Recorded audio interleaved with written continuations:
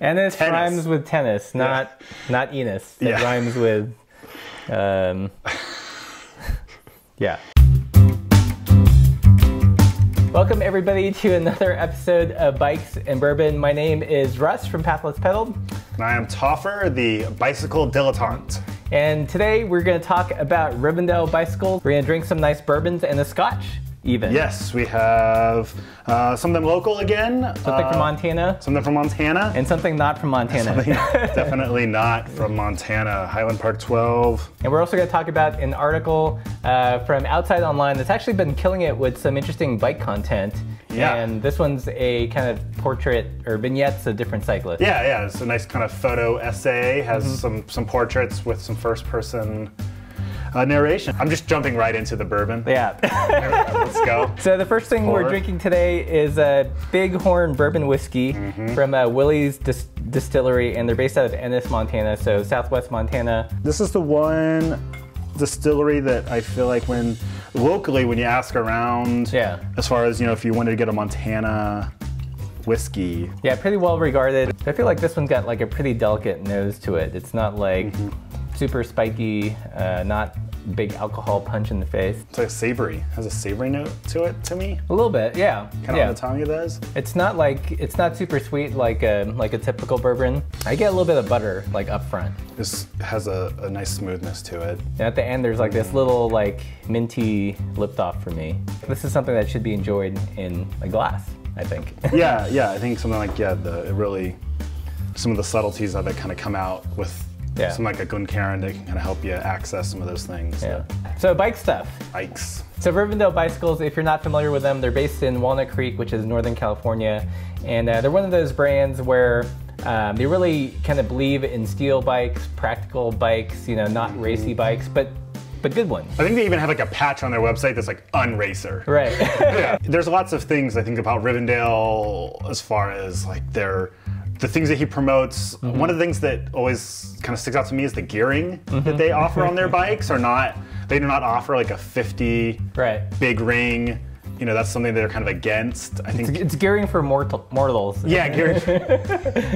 They push things that make riding comfortable and practical, putting fenders on your bike. I think they make some ideas accessible. Like I remember Rivendell bikes were the first ones where Grant was like, the smaller sizes come with 26-inch wheels because it makes sense. It makes sense. Like there's a lot of things that we maybe take for granted in our bike culture that he actually was pushing a long time ago, and it's unfortunate to see. To get that email is a little scary. Yeah. So what we're referring to is he sent out email blasts to subscribers of Rivendell Reader or just previous customers, and basically threw it out there and said, look, we kind of made some miscalculations, we're running short on funds, and this is kind of our Hail Mary attempt to remain, afloat.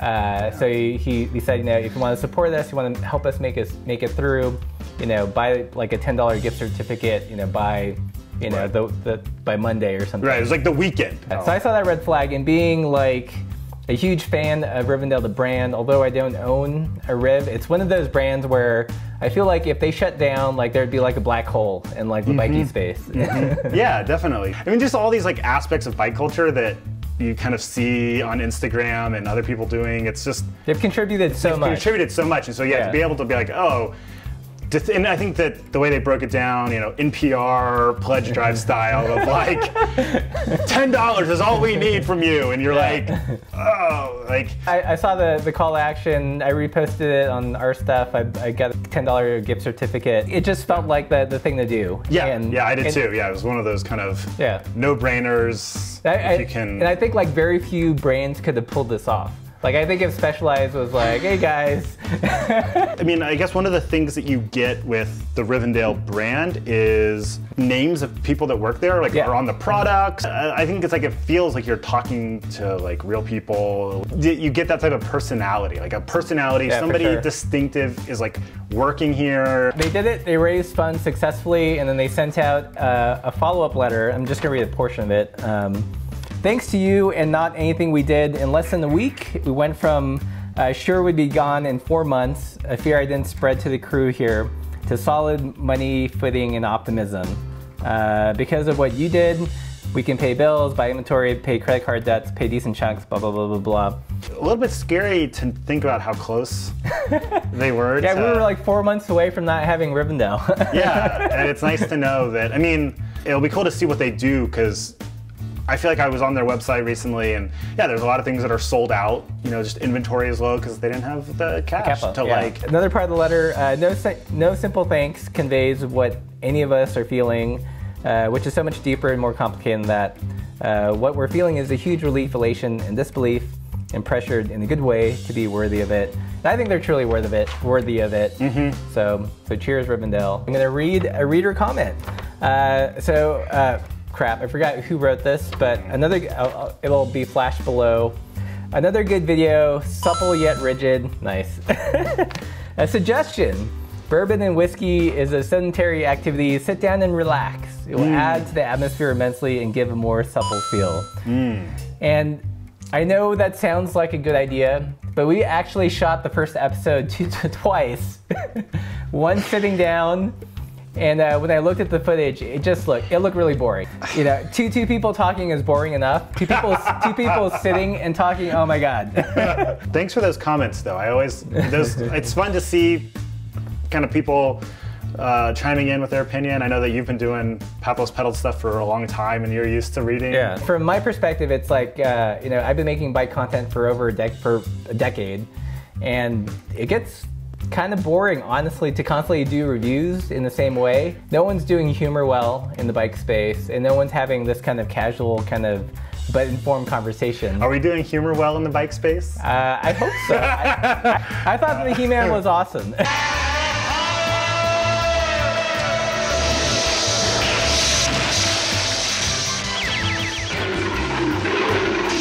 I want to try something new. Yeah. You know, it might not always work, it might fail, but like, to keep myself motivated and entertained and doing this stuff, I have to keep pushing the envelope. We love bikes, super important, super like kind of central to our lives and a lot of like our identity. But then there's also like there's other things. There's other things besides bikes, and bourbon is one of them. We're gonna switch to the Scotch now. So if you have some Highland Park 12, you can join us here. This is a fairly common. I mean, I feel like it is. I feel like we get stuff in Montana. If we can get it here, you can probably get it wherever you are. So, although, like, to be fair, Grizzly Liquor in Missoula is pretty awesome. They go all in on the Viking. It feels like a tribal tattoo bottle. Yes, it does. Okay, so this is a Scotch. Does not have the typical bourbon characteristics. All right, we've left Kentucky. Yeah, we've left the land of like vanilla and honey, and we've gone into Viking land apparently. Yeah, the alcohol and some smoke definitely is there.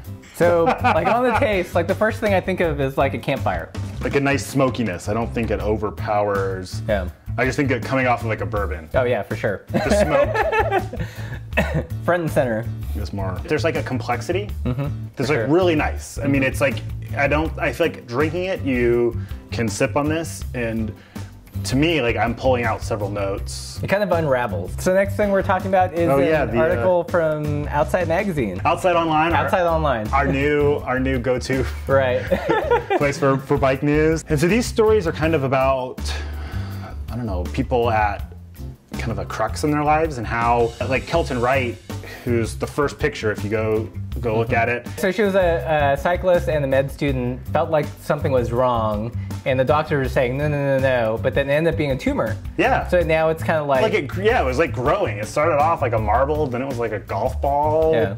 And yeah, I mean, it was like removed, and... So they weren't like super shiny, happy people bike stories. There was a little bit of conflict, a little bit of drama, kind of like some aspects of cycling that you don't typically think about. Like, what was that one about that one Latina woman? Yeah, Isabella Sandoval. The photo, I think, is just like a great photo, because it's about her kind of reflecting on her own personality, and how her personality kind of as a non-cyclist translates to her starting to identify more as a cyclist. And her vignette was about kind of like body image. Like she was pretty comfortable with herself. She's not like the typical stick figure thin body type. But then when she started cycling, she kind of had to it made her reevaluate. Well, like I mean, and it's like that's something that I think a lot of people can appreciate about.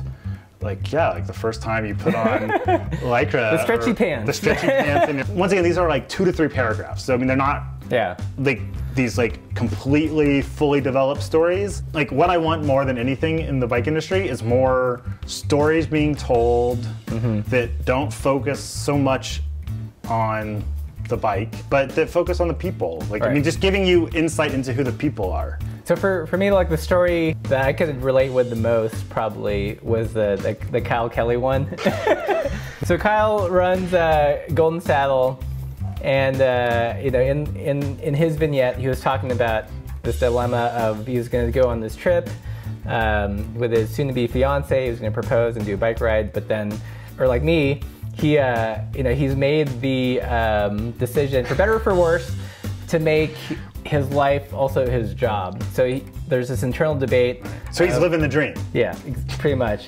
So he's like, should I make, you know, this whole trip with my soon-to-be fiance, you know, content for the stream, or should I make it personal? For me, like I struggle with that too. Like sometimes when Laura and I go out on a ride, it's like, well, geez, this could be something I could be filming for the YouTube channel, but sometimes I just want to enjoy the experience. You know, I've come to the point where it's like a true vacation. A true vacation is a bike ride without a camera. It sounds silly, but I can relate. Well, no, but I guess that's what was interesting. I mean, or not, you know, interesting and nice about these vignettes was that the insights into how the individual the individual cyclist concerns and like where they overlap, and that, like, you know, I think riding a bike, you can have time to really kind of process through a lot of these different thoughts and emotions. And this article was like a nice opportunity just to kind of like pause and reflect. I found myself kind of like scrolling and being like I need to, like, because like they're intense. There's just some of the stories. Not unlike this Scotch. That's why we actually switched to Scotch. A little bit moodier, smokier, like the article. Wasn't all like shiny, happy people. Some layers. Yeah, I appreciated like a bike story where it wasn't just like the perfect bike life. That there was like some conflict, some drama, some kind of sense of like human struggle going on. Especially if you, I mean, several of the people, I mean, like Kyle, Phil, I mean, are maybe people that, like, if you follow different bike Instagram accounts, they have a presence. They have a presence online, and so it was kind of interesting to get some insight into just how they process being a cyclist. And that's the stuff I find interesting, because I feel like, you know, like Kyle and Phil, like there's the public face, you know, of living the dream, but then there's also like a very private side where, you know, it doesn't make sense to share that, or, you know, but what I think is the most interesting aspect of things sometimes. That's what I appreciated about that article. So any last notes on the Viking honor? So one tip I have learned is if you do this, like if you've got just like a little bit of whiskey and you kind of coat the glass, and it really like amplifies the smell. You know, I wouldn't suggest doing this with like a full glass, clearly, but interesting how light it is for something that's so smoky. There's an aggressiveness, but it's not like heavy. It doesn't want to kill you. It just wants to slap you around for a little bit. With like scotches, there's something like astringent or pungent or smoky that's not necessarily pleasant like at the beginning, but you start to like acclimate to it, and it becomes kind of like a nice, like, you know, it makes it a little bit more challenging, a little bit more interesting. Well, let's wrap it up. Thanks again for joining us for another episode of Bikes X Bourbon. If you guys have suggestions for topics, leave those in the comments below. Let us know what you think. And once again, until next time, ride bikes, travel, and do good. Cheers. Cheers.